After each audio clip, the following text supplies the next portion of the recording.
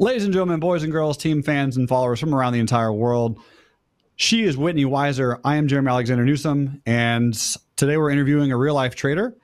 I'm really excited about this interview because Whitney has an amazing tribe of accelerated growth focused, both men and women, people who specialize on their health and on their wealth. And Whitney's been on a journey of the stock market for about a year now, and I want to talk to her and just kind of get a little bit of insight about her journey and see how many similarities you guys might be able to find in her amazing growth over the last few years and also what we can do going forward. So Whitney, how are you? I'm great. I'm glad to be here. Thank you. Yes, I'm so glad that you're here as well. Thank you for being a part of this. Why did it take you so long to trade the stock market? Because it looks so intimidating. All the charts and the ticker symbols and everything. It was just so intimidating. And like you said, the first time I even thought about trading stocks was a year ago when I saw you and your excitement on the G-Force call. And you just made it seem so exciting and easy. And I'm like, well, I can do this. This guy makes it seem like really like simple. So before that, I had never thought about it because nobody, it wasn't interesting to me. Nobody ever explained it like you did or broke it down like that. So. Awesome. Well, thank you. And yeah, that's one thing that is struggling and weird. And that's the reason I created RLT is because there are a lot of people that do this and most of them are boring. Which is weird because I'm like, man, we're making money. We're increasing our net worth. We're helping other people around the world. I think this should be an exciting and amazing adventure. And just a lot of people don't see it that way, but yeah, that's what I think it is. Money is fun. Money is very, very fun. Tell everyone a little bit about your journey getting here though. Just like the high level pieces, you have a very dedicated sport that you focus on. What sport is that? Yeah, it's bodybuilding. So I competed in the bikini division of bodybuilding for about 10 years. The last time I was on stage was about 2 years ago, so I'm retired now. But yeah, it took a ton of discipline and commitment and organization to a goal. So a lot of focus went into that. And yeah, so I kind of see a lot of similarities to the stock market now. For some reason, I've struggled with the discipline of sticking to a plan. I know who would guess, like when it comes to fitness, I will stick to a plan, like to a T until the goal is accomplished. And so I don't know why at first I wasn't translating that level of discipline from fitness over to stocks. But now that I am, it is definitely helping a lot, the consistency with my trading. Yeah, I love that. It's beautiful you brought that up because that's what most people struggle with really is the discipline. Can you tell us a little bit about what it takes to be at your level of discipline? I mean, what does that truly look like mentally? Oh my gosh. So, well, take you back to my competing days. It's like everything you do or don't do revolves around that one specific goal. So in bodybuilding, it's very different from other high-level sports in that we're based on aesthetics and your look and not performance. So the goal is to look a specific way when you get on stage. It doesn't matter how much you can lift or how strong you are. It doesn't matter any of that. It matters how you look. So every single day, everything that you put into your body, everything that you lift in the gym, it goes to that one specific goal. So your mind has to stay so focused on, like if you're eating 6 meals a day, which I always did, it's always revolving around, okay, when's the next time to eat? Is that meal prepared? And then it's like, okay, after work, got to hit the gym. This is what I'm doing today. It's shoulders and triceps. Like everything is so calculated to a T. And then when you get home, it's like sleep. You have to sleep to recover and making sure everything is prepped for the next day. All 6 meals are ready to go. And like you're executing a plan like on the highest level to be your best if you want to win. If you're doing it to win, which I always did it to win. Oh, that's okay. 2 big takeaways from what you just said. Number one, make everything revolve around that singular goal. And then do it only if you want to win. Which most people when they're trading, Yeah. Yeah. Most people that are trained, they might not know what winning looks like. They might think, well, winning is just me making more money, but you have to understand it's a lifestyle component. And that level of discipline, it doesn't mean that you have to do it for your entire life with that one particular thing. So like right now, Whitney doesn't eat 6 meals a day every single day. Do you? No. Yeah. So it's in that moment, right? When you're training, when you're getting there, but that's a process of this is the end goal. This is the end result. This is what I want to achieve. And having that incredible prioritization that totally focuses around that goal with your whole life. So you're talking about your schedule. You probably told all of your friends, your family, everyone that you were around at the time, help me get there, help me do this. And here's all the pros and cons, right?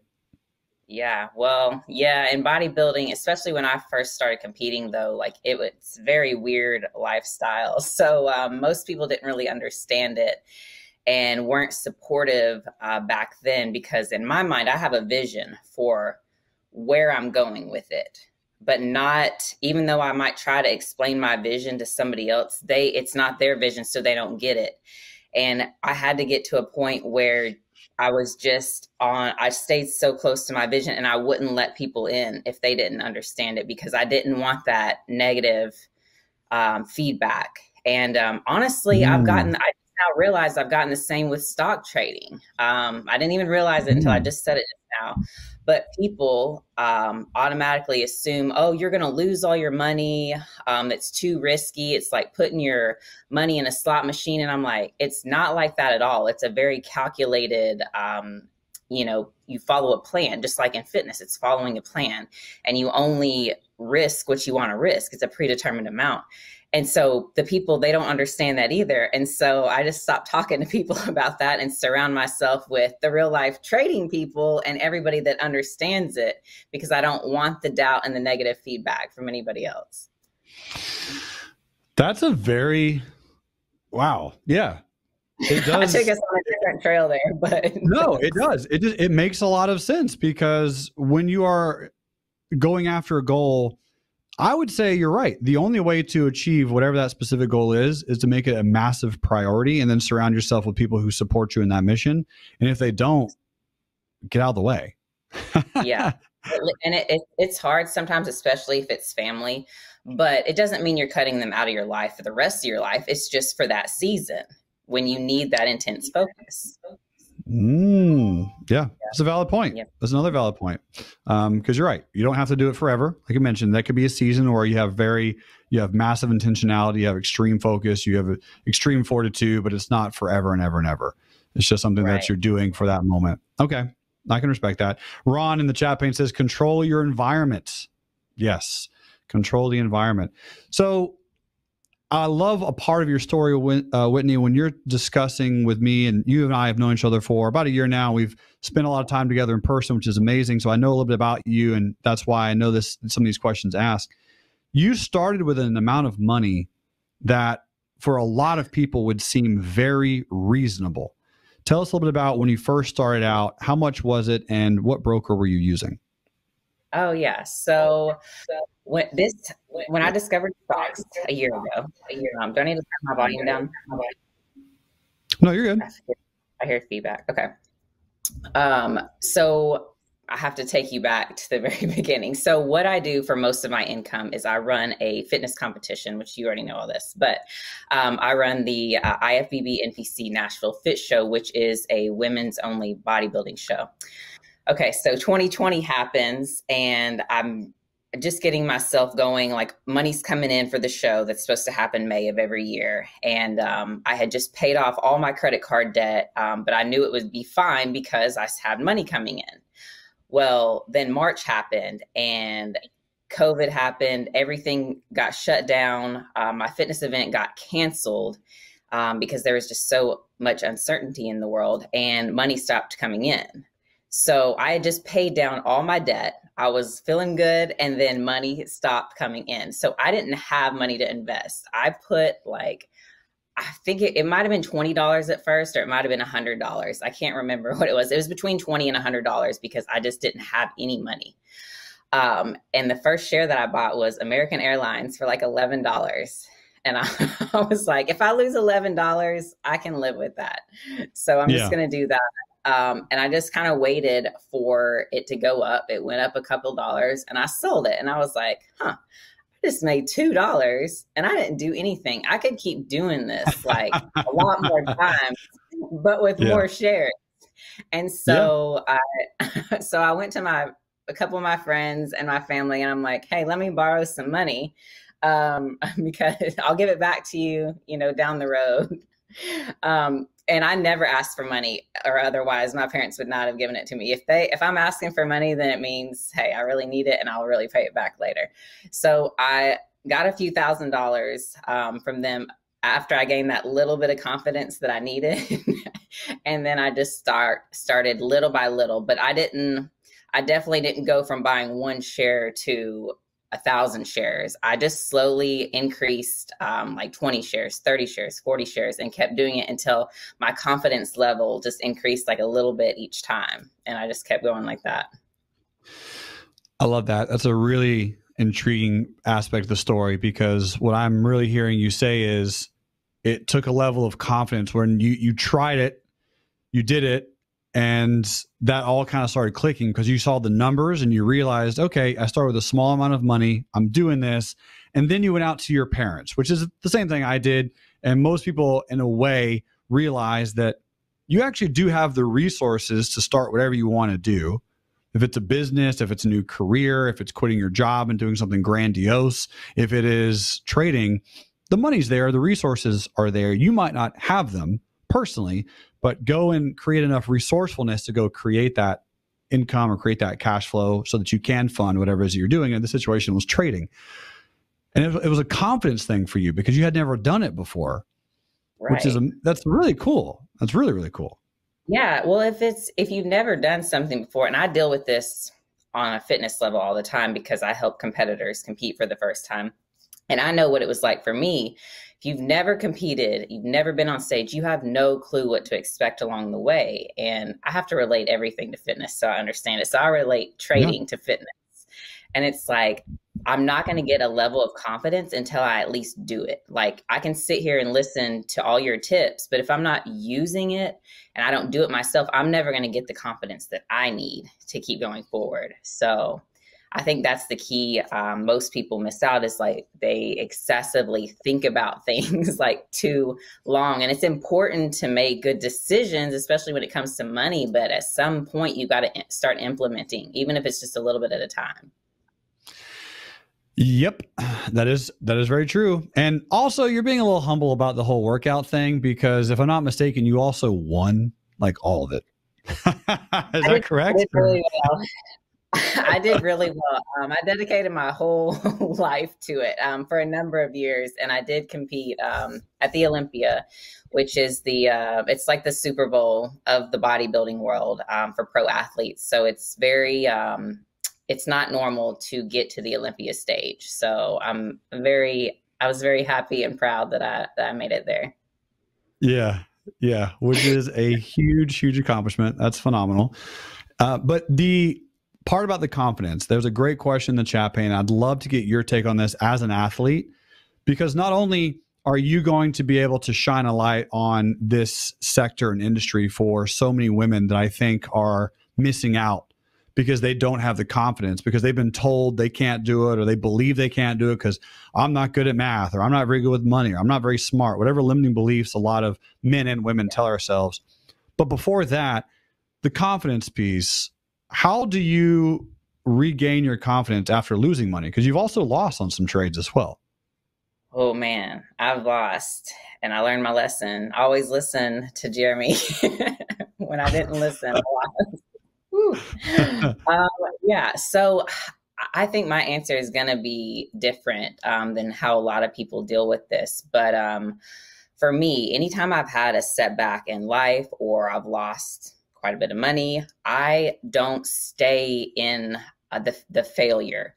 I acknowledge it very briefly to learn the lesson from it, but then I move past it as quickly as possible because I think I just know subconsciously the longer I stay there and really think about how much I've lost or how much further I have to go, I start like a negative progression. And And a lot of people do. I think the mistake is they stay there too long and then they start going downhill. And the further down you go, the harder it's going to be to pull yourself back up.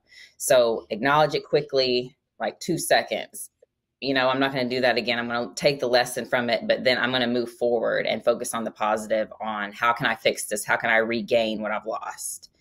So that's how I do it. Is there anything that you do physically? Like, do you go out and like go to the gym or anything else? After I've lost money or when Yeah, after you lost money. Yep. So, well, since the market's been really down the past 3 or 4 weeks, instead of looking at it constantly and focusing on the negative, I just go to the gym and take out the aggression there.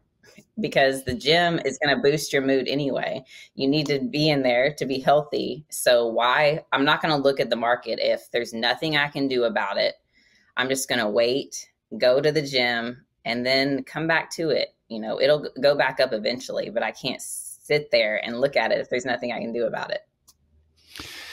Yeah. I mean, I'll get people that ask me a lot because obviously I've lost and I've had losing streaks and times where I lose, but in general, for me, I try to find the smallest things that I can do, whatever those tiny little wins are, to regain that confidence. Because a lot of times it's not, for many people, not everyone, but for many people, it's not the fear of losing money that you're mad about. It's not like, oh, I lost money, now I'm scared, I'm gonna go broke because I can't make money. Most entrepreneurs figure that out. It's the fact that you're wrong and that you're not good enough and you're not smart enough. Those are the ones that start creeping in your brain like, I'm an idiot.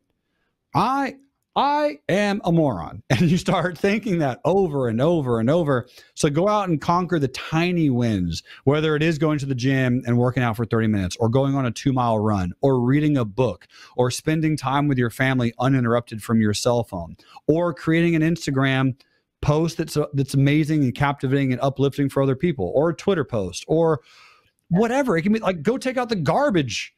You know, it doesn't matter what it is, but go do something. You're like, okay, cool. I took out the garbage today. What can I do tomorrow to start regaining this confidence back? Yeah, I love that. I love that. But yeah, you just hit on something like the whole self-doubt thing and the negative limiting beliefs that start to creep in. I think that's why I never want to stay there too long.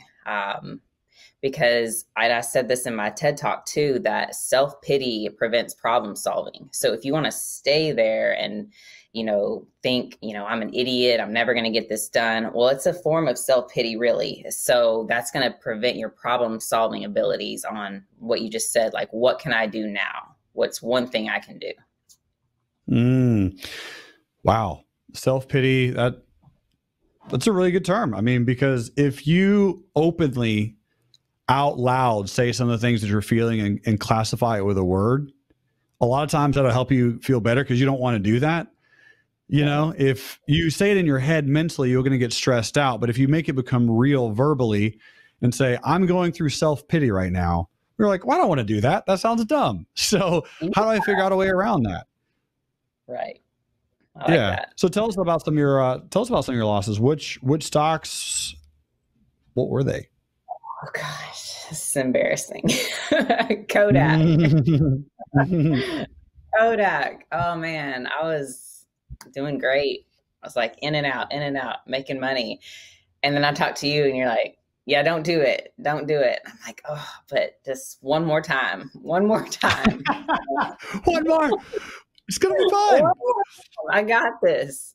No, it went way down after that. I think I bought it for like $30-something and it tanked to like $7. And I don't even know what it's at today because I finally just got out of that trade completely and I took the loss because I couldn't look at it anymore. What stock was that? Do you remember? Kodak. Gotcha. Yep.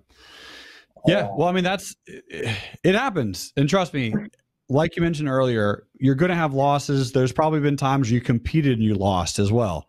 There's been times where you put in all this work and for nothing, and you can allow it to be nothing. You can be at that end and go, yep, that was all for absolutely zero progression as far as like I didn't get a check mark. But then you got to go back through all the things that you did to get there. And let's say you start off with $10,000 and you go up to 30 and then you lose all of it. And now you're back at 10. I was like, okay, what you've done it once before. So I was like, okay, I can do that again, but how can I do it a little bit differently in that span? And what things can I do and how can I propel myself just a little bit differently so I can either keep more of the gains or pull some of the money out or reward myself or whatever that might look like. Right, right. Just take the lesson from it and move on. Yeah. Yep. Yeah. So, but you did do really well in your trading though, right? Yeah. Oh yeah. Yeah. So what I've been able to do now is I was a trainer as of last year. I would train people one-on-one in person and online, in addition to my fitness event, because it's most of my income, events, but it wasn't all of it. I still needed that training income. So now I don't have to train people. I'm taking what I'm making from stocks and just using it as cash flow. So what this allows me to do is it's just so much. Yes, exactly. I'm so happy about it because I was running around. I mean, I'm still running around like a chicken with my head cut off most days, but I would have to go train people. I'd have to stop what I'm doing, like whatever event I'm planning, which is just massive work. I would have to stop what I'm doing, go train somebody for, not very much money, trading time for money. And then by the time I got back to what I was doing, getting refocused, it's like I was losing so much time and efficiency by having to go train people. And so now what trading allows me to do, I can just trade, make the money that I need to supplement my other income and not have to be running around constantly training people, doing this, doing that. So it's been a game changer in my life. That's so cool. That is so cool. Yeah. Like, that's amazing. It really is. Because I hate to keep like pouring on the woman train, but you are. And I want all the women that follow you and love your message and love your zeal and your energy and your motivation and your drive to realize that you and me, we're not smarter than they are. I mean, in fact, you and I are just normal individuals. Well, we just know how to hustle and we know how to not give up. And we're going to keep going. We're going to wake up at 7 in the morning or 6 or 4 if we need to. Right? Set the alarm, go to sleep, wake up, do what you got to do, put in the work and put in the time. Yeah. And I mean, that is my whole purpose and life mission in life. So the reason I started the show in the first place is to inspire strength and confidence among women, because I feel like, and men have it too, like a little bit of insecurity, but I feel like women just have it on another level. They just lack confidence. So sorry, my cat had to kick him out of the way. So anyway, I just feel like women just experience it on another level. And if they aren't confident in themselves, they're not going to be able to ever create the life that they, that they want and that's worth living. And they're just always going to settle. And I feel like the way that trading is going to play into that now is now that my mind is more open to it. And I can't teach it like you can, but I can at least open their mind enough to see like there's so much more that you can do when you're making money and you're not stressing about money constantly. Your mind is free to do other things and create the life you want. And it's that peace of mind and the mental clarity that is game changer. 100%. And there's so much realization with this, but let me just give you an example, and you can share your numbers or stories if you want to. Totally up to you. But let's take a trader, and let's say her name is Laura, and Laura has a $3,000 account, and she takes $3,000 to $7,000 over the course of 2 months, right? Well, now she's made net profit $4,000, and that $4,000 could be 4 months of a mortgage payment. That could be 10 car payments, right? That could be an entire credit card. That could be an amazing, like a really, really good destination trip for her family or for her and her husband or for her and her children or her and her moms or sisters. Like that could be like a legit trip to, somewhere and back, right? Flights, hotel, food, the whole nine. And it gives an opportunity to not stress for like a day about money. And Yeah. what you mentioned, Whitney, is so true. If you can, men or women, create that clarity of mind where you don't have to go, shoot, I need to pay this month's mortgage. How am I going to do it? You go, you know what? I actually got the next 4 months covered. And you're able to say, all right, I'm going to take these next 4 months and pay off in advance. Then now your brain, when you go to sleep at night or when you wake up in the morning or in your shower or wherever you do your best thinking, you now have total clarity and an openness that allows you to think of something badass, you know? 100%. Yeah. Yeah. And so that's a good example, because I feel like it's kind of what I've managed to do. My whole, reason for trading is cash flow. I have long-term investments that I don't manage. So this is just cash flow for me. And so now, instead of taking all the money that I'm making from my event and paying my bills with it, and then, being left with a little bit for a vacation here and there, I'm paying my bills off what I make with stock trading. So now all the money that I'm making from my events, I can, one, put back into the event to grow it. And I can create more events to empower women, that's my life goal. Yeah. Enrich lives, So right? awesome. Create an impact. So So awesome. now I can create more and more events that women can come to. They can be impacted. They can see like they're fully capable of creating whatever life they want and have the confidence to do it. So, man, it's just game changer. I keep using that word because it just is. It's a great word. It's so cool because you're absolutely right. It is the cash flow creation, that opportunity.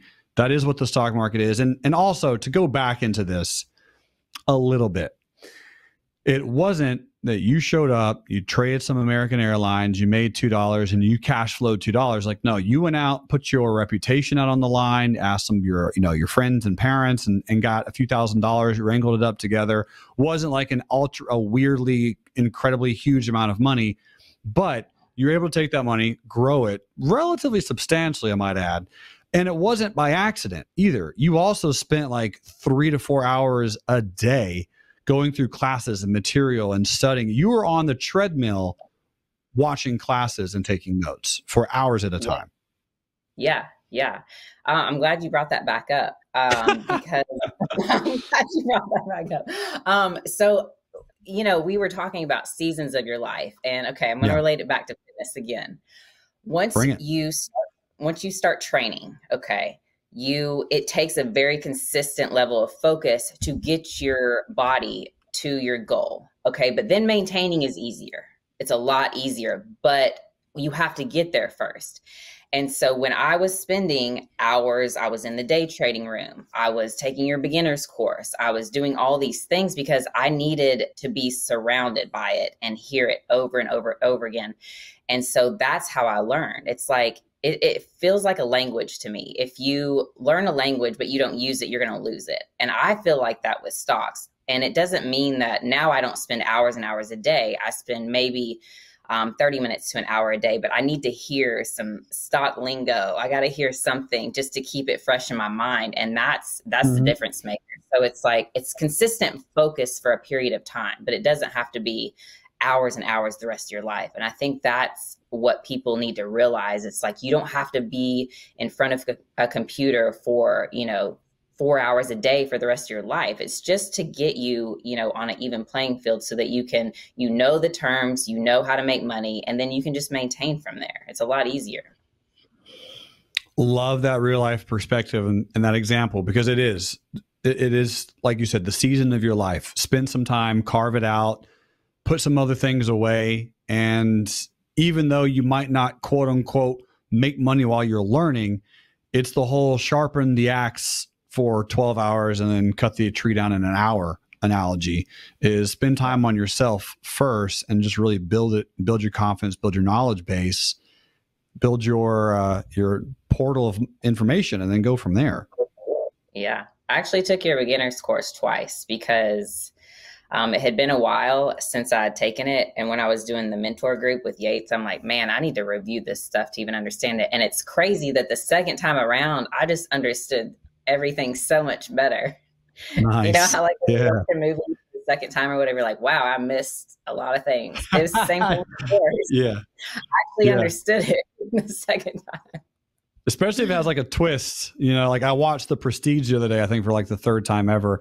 And I was picking up on all the things as as the movie goes on. But that, I mean, that's every movie with a big twist at the end, right? Like you just see things differently the second time or a third time through. Same thing with the book, right? If you read a book, like that's one thing that I have failed at for a large part of my life is rereading books numerous times. Because I'll read a book once and be like, oh yeah, I'm a genius. I got that book on lock. And I'll just keep going book after book after book. When reality is you can go back and read the same book multiple times and get a lot of different pieces from it as well. But same thing with videos, same thing with courses. And you did mention a mentorship program that you also went through with another, fitness freak, Yates, who's a part of RLT. He's got an 8-pack. That guy is shredded. Now, you did take the time to go through that. So we're talking an 8-week mentorship. How did that help your trading? It helped a lot. Again, just being surrounded by and hearing the terms, hearing an expert take us through it, and also I'm going to say the accountability to show up, because we have so many things like that want our attention every single day. We get pulled in a lot of different directions, and so having that appointment every Monday night to showing up with the group. The accountability was awesome. And then again, being surrounded by more people with the common goal of being successful at trading, because I don't really have, anybody else in my life that cares about trading. So just being surrounded by those types of people and the accountability to show up, it was everything helps. Yeah, totally. That's killer. That's beautiful. So what's your goal? One-on-one too. I just started doing some one-on-one coaching. With Matt. Nice. Okay. Oh yeah. Matt's along. And by the way, shout outs to both you and him. You're going to create a really, really cool product that's going to be hitting the interwebs in the near future called Noob versus Ninja, where you guys go back and forth. In short, to give you guys a little bit of a preview. So Matt DeLong, Chief Technology Officer of RLT, one of my best friends, my business partner, and one of my mentors, he sat down with Whitney, and Whitney, again, to not underscore what she is a consummate professional, right? Highest level that you can possibly obtain in her industry, okay? And in her field is a absolute beast at health, wealth, and fitness, like with this whole piece of it, right? So he's asking her all these questions, like, how do I get ripped? Or whatever questions he's asking her, right? As like a mid-40s male with wife and kids. And then she's asking him questions of stocks, because he's been in stocks forever. So it's a really, really cool video series, and I'm excited for everyone to get some of that action. Yeah, it's gonna be awesome. Yeah, that'd be really cool. What are some of your goals from here, Whitney, with trading? Just to continue making enough money to pay my bills, and also start introducing the whole concept of trading in some of my competitor workshops that I'm hosting. I don't know what that looks like yet, but the Noob versus Ninja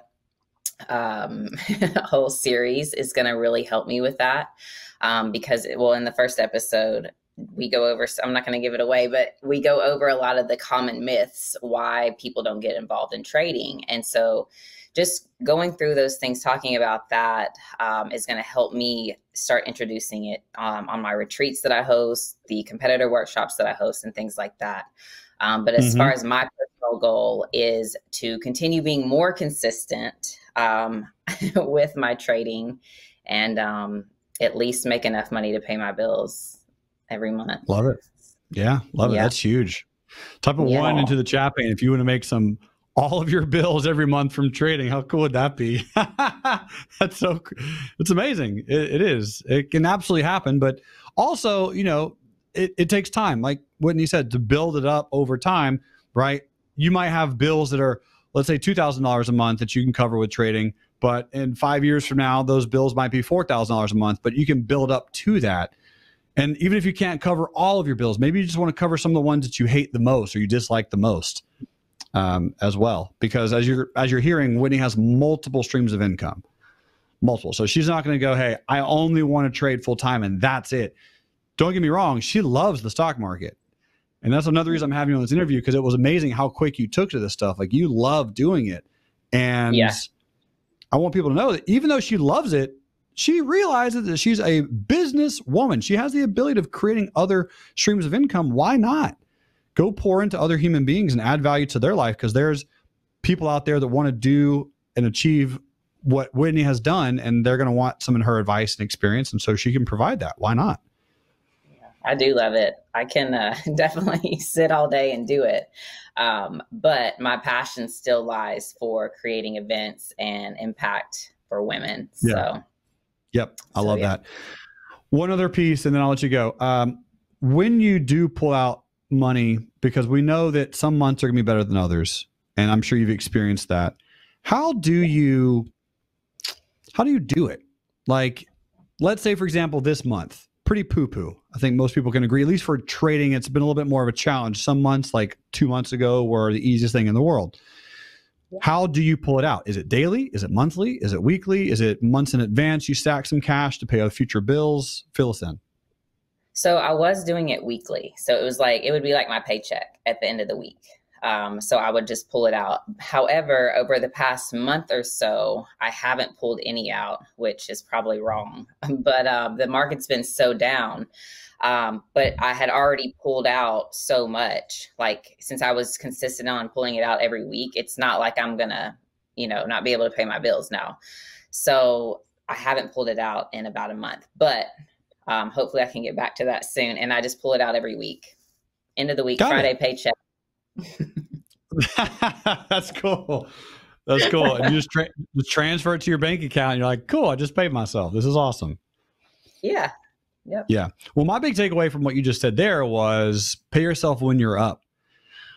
Whitney, I've said this, and I know this is why you've done it. And it's actually quite hilarious how many times I've said this, and I speak to another trader and they're like, no, I didn't do that. When you're up and when it's working, when you're doing well, pull out some gains and do something with that money, right? Buy an asset. That asset can be whatever you want it to be. There's a million assets in the world. Buy an asset with the money while you have it. And once you have that asset, then there's going to be a time where you won't be able to pull out money.